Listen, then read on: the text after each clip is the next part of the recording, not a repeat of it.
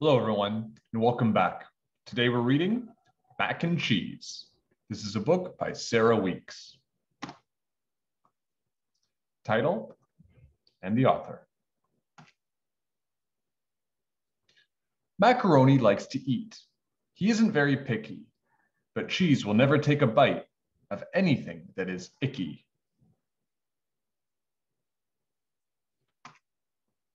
This fish is cold and very old. I do not like fish old and cold. But Macaroni eats the fish, then licks his lips and says, "Delish." "Nice day," says Mac. Cheese says, "Too hot." "Let's swim," says Mac. Cheese says, "Let's not." Macaroni finds a hat. It's very blue and very flat. "I like this hat," says Mac. "Do you?" Cheese frowns and says, "Too flat, too blue." Too cold, too flat, too this, too that, too old, too blue, too.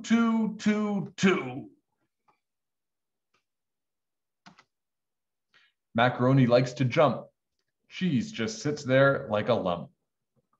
Macaroni likes to play. Cheese says, "Mac, please go away." When Macaroni sings a song, Cheese will never sing along. Mac likes to jump and play and sing, but Cheese does not like anything. Bouncing? Nope. Pouncing? Nope.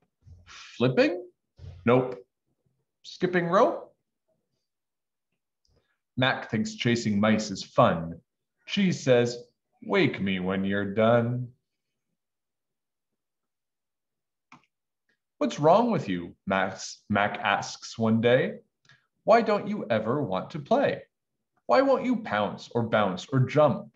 Why are you such a grumpy grump? I like to flip and skip and sing, but Cheese, you don't like anything." Cheese says, "It's true, I am a grump. I do not like to skip or jump, or bounce or pounce or swim or play, or chase a mouse around all day.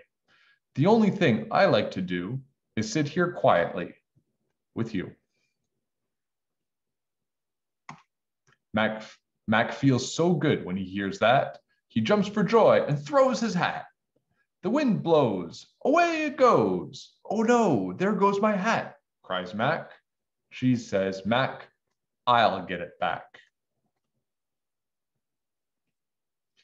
To get that hat, Cheese has to pounce and run and jump and swim and bounce. He has to skip and flip, and then he has to do it all again. Cheese gets the hat and brings it back. And when he gives the hat to Mac, Mac jumps for joy and shouts, "Oh boy, how will I ever thank you, Cheese?" And Cheese replies, "Let's close our eyes and just do nothing, please." Okay, that's Mac and Cheese, a book by Sarah Weeks. It is a fantasy story because the animals are talking, and it's also a rhyming story. I liked it a lot. I hope you liked it as much as me. Okay, and I will see you next time. Bye, everybody.